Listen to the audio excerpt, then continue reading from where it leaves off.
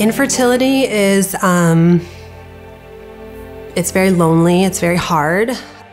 Everything you try is a failure, and it's hard, yeah.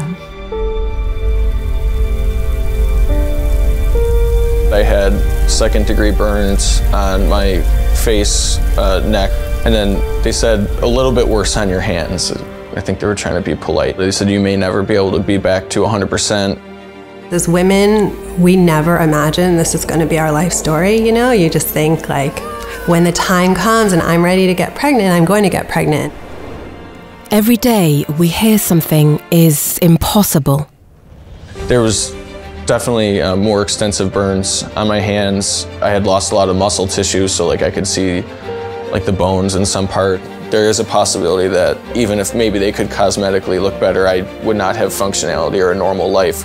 When scientists hear impossible, they ask, what if? So they said there was a third treatment option, and he was very honest. He said it was new to him and he didn't know very much about it.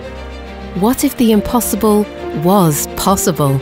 This is why it's going to work the next time, and I believe it, and it's going to be great, and it's going to work, and then it doesn't work. And then it starts becoming a game of how do I retell my story to make sense of it not working?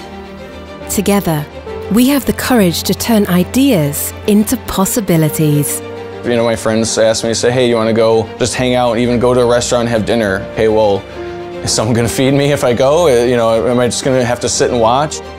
At Thermo Fisher Scientific, we stay one step ahead so you can step beyond to solve impossible. Having a baby was really the next piece for me, and we had to just figure out a way.